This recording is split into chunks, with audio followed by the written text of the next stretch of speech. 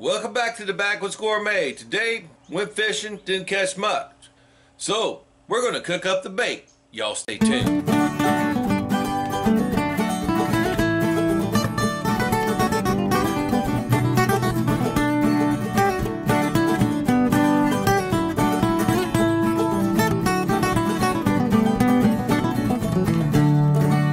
Alright, here are the fresh finger mullet.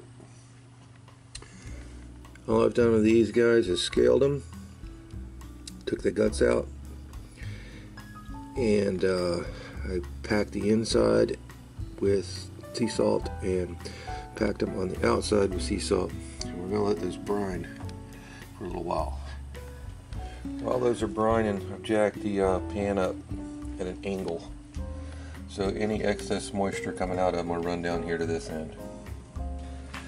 Alright folks, well these guys have been brining for 3 hours in the fridge out there, and they're, you know, they've weeped off some moisture. So since we got other projects going on, like these beautiful smoked chicken wings right here for dinner, and we got time in the smoker, I guess we're just going to go ahead and rinse these. We're going to season them and put them on the smoker. Alright, here's what they look like after they're all rinsed off. They're nice and firm. 3 hours on the brine there. Here we're going to just pour a pretty generous amount of olive oil right over top of them, and we're going to roll them around in that really well. We want them to get really coated. Kind of what we're going for here is like a, you know, smoked sardine, smoked herring kind of deal. These are small fish, they're oily just like those guys. So next we have our seasoning blend right here, and this only has 1 pinch of salt in it. You know, we brine these guys 3 hours, they're going to have plenty of salt, so don't use off the shelf any kind of seasoning. So we made this with chili powder, a little cayenne, some onion garlic powder, black pepper, and a little bit of thyme. Grind that in a spice grinder, and only 1 pinch of sea salt. We don't want to get too salty with them. Let's go ahead and season them up. We're just going to sprinkle this pretty liberally over them. Turn them and make sure all their sides are coated. This, by the way, this is an experimental recipe. If it turns out any good, you guys will see it. If it didn't, you won't.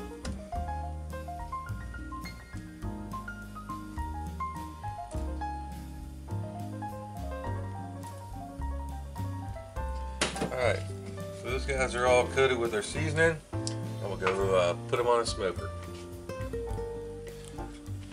Alright, well, since we already have old Smoky Joe, or Weber Smoky Mountain going here, not Smoky Joe, I've already, it's going, we already did our wings, so now we're going to smoke our bait.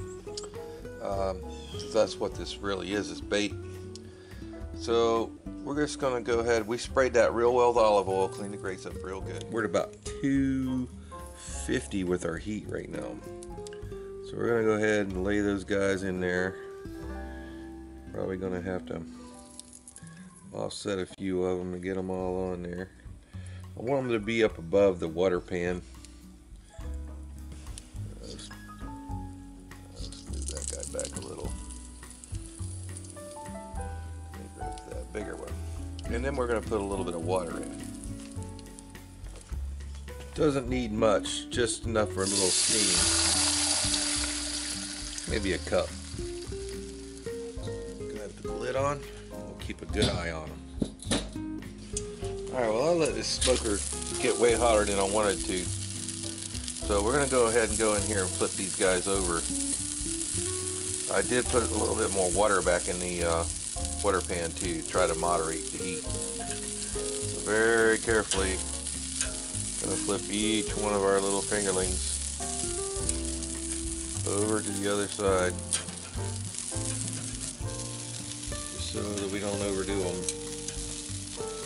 And I've cranked this smoker back down just starting to go out, I opened up the side door and put some more coals in there.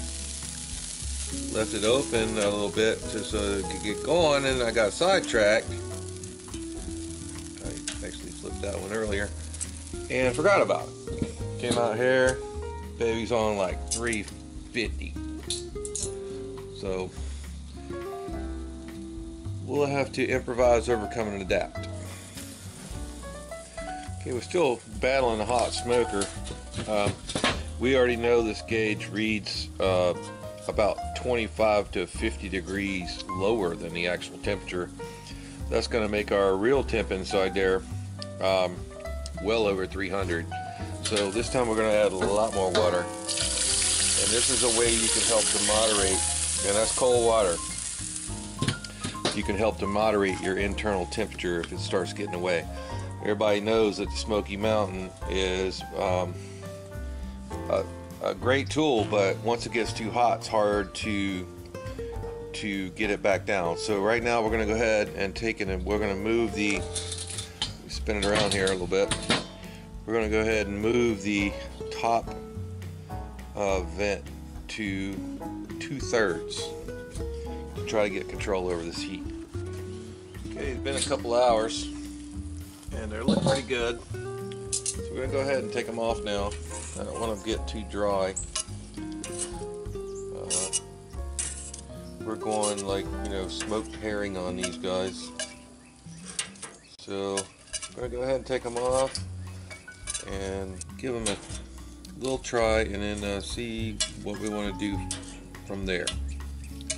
Again, this is a completely experimental recipe here. May not work at all. But I have chicken wings to put back on. Okay, we have our fingerling mullet all arranged in this little aluminum pan. So they're still warm. We're going to go ahead and just cover them with, this is soybean oil. So just enough to cover them. And then we're going to cover that over with aluminum foil. It's going to be much like you get a sardine. So we're going to get a double layer of aluminum foil. Fold that in half. These are completely preserved right now. Remember, we brined them and smoked them. So we're going to go ahead and just cover them with that double layer of aluminum foil.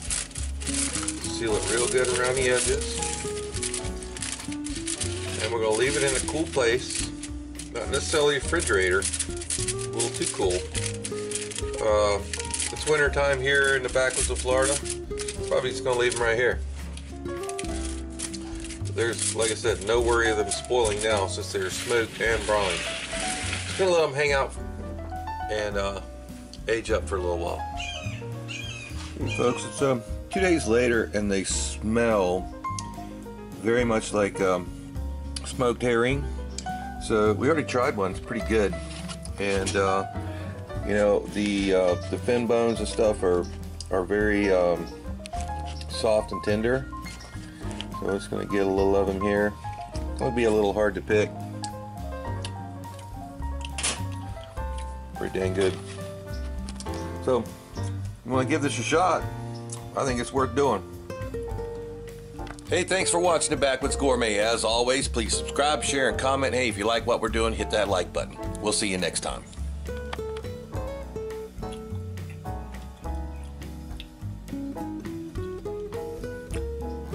I'm sorry. Do I got mullet on my face?